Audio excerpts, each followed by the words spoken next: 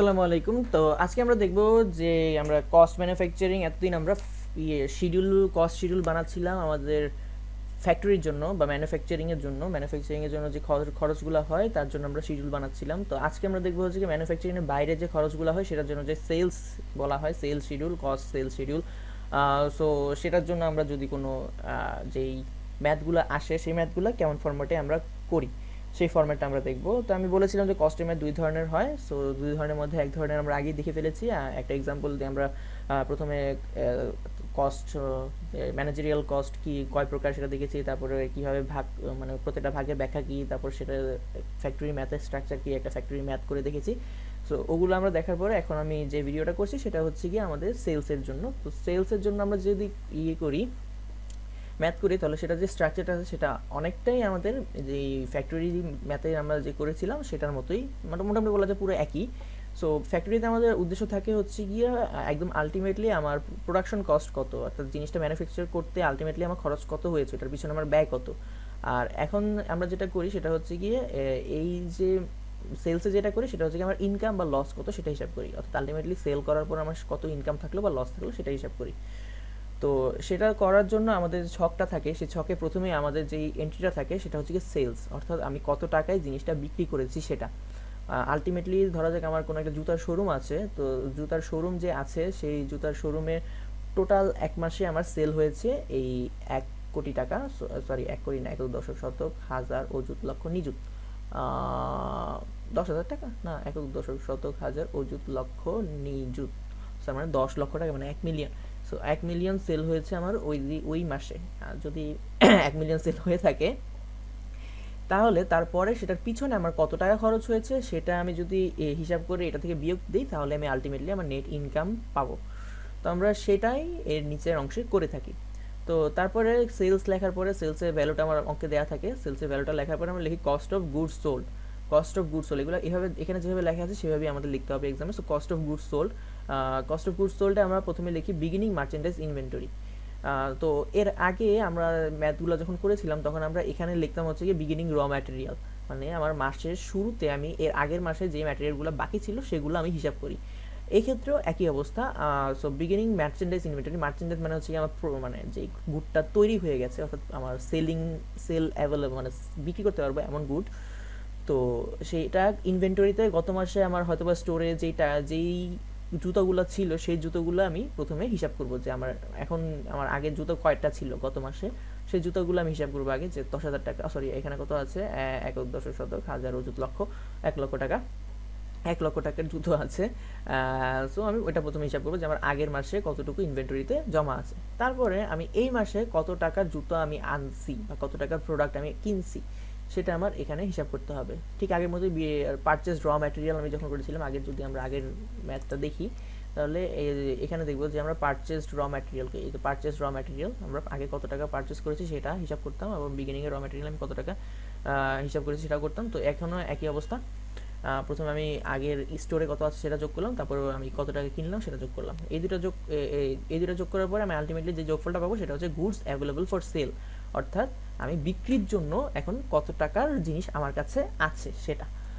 তো বিক্রির জন্য যেটা আছে সেটা হলো আমার স্টোরে যত টাকার, ইনভেন্টরিতে যত টাকা মার্চেন্ডাইজ আছে এবং পারচেস মার্চেন্ডাইজ যত টাকার আছে সেই দুটো যোগ করে আমি এখন বিক্রির জন্য তৈরি, যে এতগুলো জিনিস আমি মাসের প্রথমে দেখলাম আমার কাছে বিক্রির জন্য আছে, সেটা হচ্ছে 7,50,000 টাকার জিনিস আমার কাছে বিক্রির জন্য আছে।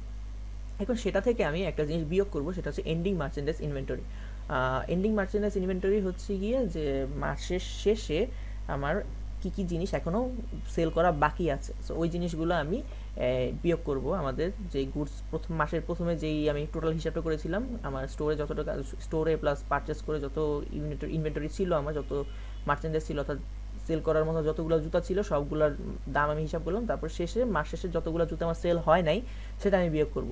সেটা বিয়োগ করলে আলটিমেটলি আমি যে বিয়োগফলটা পাবো, মানে যেই যোগফলটা পাবো বা যে ফলাফলটা পাবো সেটা হচ্ছে কি আমার ওই মাসের জন্য আমার যত টাকার জিনিসপত্র আমি সেল করেছি, টোটাল আমার অ্যাকচুয়ালি কত টাকা জিনিস সেল হয়েছে সেটা হচ্ছে কি এই 6 লাখ টাকার জিনিস সেল হয়েছে।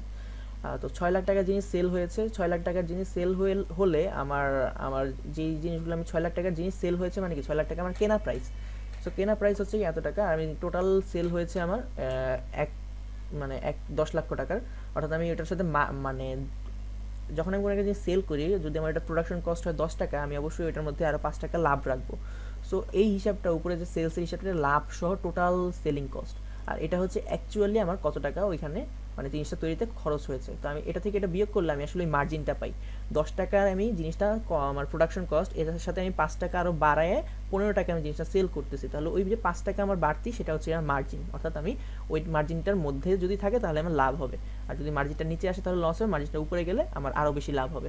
তো ওই 5 টাকার যে লাভটা আছে ওইটাই আসলে বলা হয় মার্জিন, অর্থাৎ প্রফিট মার্জিন। 10 টাকা আমার হচ্ছে গিয়ে বানাতে খরচ লাগছে, আর 5 টাকা আমি লাভ রেখে বিক্রি করতেছি। তো এখানে আমি ওইটাই বের করেছি যে আসলে আমার কত টাকা লাভ মার্জিনে আমি বিক্রি করতেছি, যে আমার যেটা প্রোডাকশন কস্ট ছিল সেই প্রোডাকশন কস্ট থেকে কত টাকা বেশি আমি রেখে বিক্রি করতেছি। তো আমার প্রোডাকশন কস্ট ছিল 6 লাখ টাকা, সেটা আমি 10 লাখ টাকাতে বিয়োগ করার ফলে পাইলাম 4 লাখ টাকা। এই 4 লাখ টাকা হচ্ছে কি আমি মানে অ্যাকচুয়ালি মার্জিন, সেই মার্জিনটার মধ্যে আরও কিছু জিনিস আছে, এই মার্জিনটা আমি হিসাব করলাম কী হিসাবে, সেটা হচ্ছে কি আমার জাস্ট মানে জিনিসগুলো বানাতে যে খরচ হয়েছে সেটার হিসাবে। এইখানে এই অংশটুকু আমি যেই হিসাবটা করলাম সেটা জাস্ট ওই জিনিসটা মানে জিনিসটা বানাতে মানে একদম আসল গুডসগুলোর হিসাব, জাস্ট আমার মালের হিসাব। সো আমার জাস্ট মালের হিসাবটা আমি এখানে করলাম। এর পাশাপাশি আরও কিছু হিসাব আমার যোগ হয়, সেই হিসাবটা হচ্ছে গিয়ে হয়তো বা যেই জায়গায় আমি বিক্রি করতেছি সেই জায়গার সেই সেই শোরুমের ভাড়া, সেই শোরুমটা যারা কন্ট্রোল করে তাদের ভাড়া, যাদেরকে আমি সেলিংয়ের জন্য রাখছি তাদের কমিশন, এইসব কিছু আবার জিনিসপত্র যোগ বিয়োগ হয়। তো গ্রস মার্জিন আমি পেলাম 4 লাখ টাকা। ওকে, গ্রস মার্জিনটা আমি এখানে রেখে দিলাম। তারপরে আমি ওই হিসাবটাও এখান থেকে এটা থেকে বিয়োগ করব, গ্রস মার্জিন থেকে। কোন হিসাবটা? যেটা আমার ওই শোরুম চালাতে লাগে। তো সেলিং অ্যান্ড অ্যাডমিনিস্ট্রেটিভ এক্সপেন্স সেটা আমরা লিখবো, গ্রস মার্জিনের পরে লিখবো সেলিং অ্যান্ড অ্যাডমিনিস্ট্রেটিভ এক্সপেন্স, সেখানে লিখবো সেলিং এক্সপেন্স। তো সেলিং এক্সপেন্স হচ্ছে গিয়ে আমার 1 লাখ টাকা। সেলিং এক্সপেন্স মানে হচ্ছে গিয়ে ওই জিনিসটা আমার বিক্রি করতে এর আনুষঙ্গিক যে খরচগুলো আছে সেটা। সেলিং এক্সপেন্স কি এর আগে আমরা বিশদভাবে ব্যাখ্যা করে আসছি, এখন আর ওইটা নিয়ে ব্যাখ্যা করার দরকার নেই, ওই আগের জিনিসই এখানে আবার আমরা যোগ বিয়োগ করতেছি। তো সেলিং এক্সপেন্স আমাদের দেওয়া থাকবে অঙ্কে, সেটা আমরা এখানে লিখবো, সেলিং এক্সপেন্স লিখবো, আমরা অ্যাডমিনিস্ট্রেটিভ এক্সপেন্স লিখবো, অর্থাৎ আমার কোম্পানির এমপ্লয়ীদের যে টাকা পয়সা লাগে সেটা আমরা লিখবো। সো এই দুইটা হচ্ছে আমার এক্সপেন্স, খরচ। তো এই দুইটা খরচ আমি যোগ করব, যোগ করে পেলাম আমি টোটাল 3 লাখ টাকা। 3 লাখ টাকা আমি কিসে পেলাম? এটা হচ্ছে আমার সেলিং অ্যান্ড অ্যাডমিনিস্ট্রেটিভ এক্সপেন্স। এটা ছিল আমার গুডস যে তৈরি করেছি সেটার অ্যাকচুয়ালি আমার বানাতে কত টাকা খরচ হয়েছে, 6 লাখ টাকা। 6 লাখ টাকা সেটা আমি আমার টোটাল মানে প্রফিট সহ সেলস থেকে বিয়োগ করলাম, বিয়োগ করে পেলাম মার্জিন পেলাম 4,000 টাকা, 4 লাখ টাকা। এই 4 লাখ টাকা থেকেও আমার আরও কিছু এক্সপেন্স আছে, সেটা হচ্ছে গিয়ে আমার সেলিং অ্যান্ড অ্যাডমিনিস্ট্রেটিভ এক্সপেন্স, সেটাকেও বিয়োগ করলাম।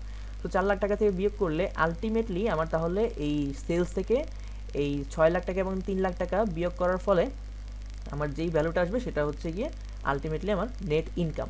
অর্থাৎ সেলস থেকে আমি আমার গুডসের জন্য যত টাকা খরচ হয়েছে সেটা প্রথমে বিয়োগ করলাম, তারপর আমার সেটা মেনটেন্যান্সে যত টাকা খরচ হয়েছে সেটা আমি বিয়োগ করলাম।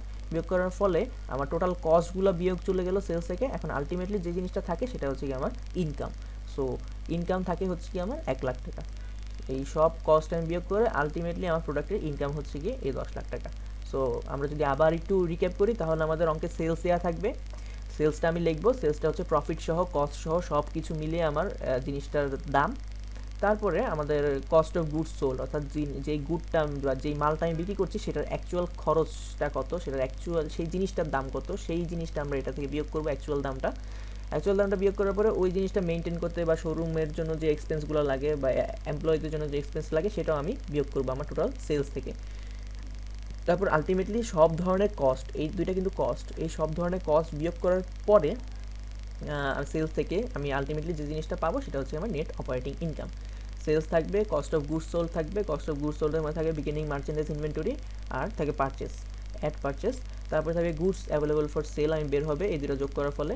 তারপরে গুডস অ্যাভেলেবল ফর সেল থেকে আমি বিয়োগ করব ending merchandise inventory. Ending merchandise inventory বিয়োগ করলে আমি আলটিমেটলি COGS বা কস্ট অফ গুডস সোল্ড পাবো, সেটা হচ্ছে 6 লাখ টাকা। 6 লাখ টাকা পাওয়ার পরে সেটাকে যদি আমি টোটাল সেলস থেকে বিয়োগ দিই তাহলে আমি পাবো হচ্ছে গ্রস মার্জিন 4 লাখ টাকার। গ্রস মার্জিন যখন আমি পেয়ে যাবো, গ্রস মার্জিন থেকে আমি সেলিং অ্যান্ড অ্যাডমিনিস্ট্রেটিভ এক্সপেন্স বিয়োগ করবো। সেলিং অ্যান্ড অ্যাডমিনিস্ট্রেটিভ এক্সপেন্সের মধ্যে থাকে হচ্ছে সেলিং এক্সপেন্স এবং অ্যাডমিনিস্ট্রেটিভ এক্সপেন্স। তো এই দুইটা আলাদা আলাদাভাবে আমি বের করে এই দুটাকে যোগ করব, যোগ করে আমি সেলিং অ্যান্ড অ্যাডমিনিস্ট্রেটিভ এক্সপেন্স বের করব। এই সেলিং অ্যান্ড অ্যাডমিনিস্ট্রেটিভ এক্সপেন্স যদি আমি গ্রস মার্জিন থেকে বিয়োগ দিই তাহলে আমি নেট অপারেটিং ইনকাম পাবো। সো খুব বেশি কমপ্লিকেটেড না, আমাদের জাস্ট এই ছকটা বারবার খাতায় প্র্যাকটিস করতে হবে, প্রত্যেকটা লেখার নিয়মটা প্র্যাকটিস করতে হবে। কলাম হবে আমার একটা, 2টা 3টা কলামে আমি এই ম্যাথটা করে ফেলবো। অবশ্যই সবসময় উপরে এই মানে কোম্পানির নাম, তারপর কস্ট শিডিউল এবং যে তারিখে করছি সেটা লিখতে হবে। এই কাজগুলো করার যদি আমরা করি এবং 2টা অ্যাটলিস্ট ম্যাথ প্র্যাকটিস করি, তাহলে আমাদের হাতে চলে আসবে এই জিনিসটা।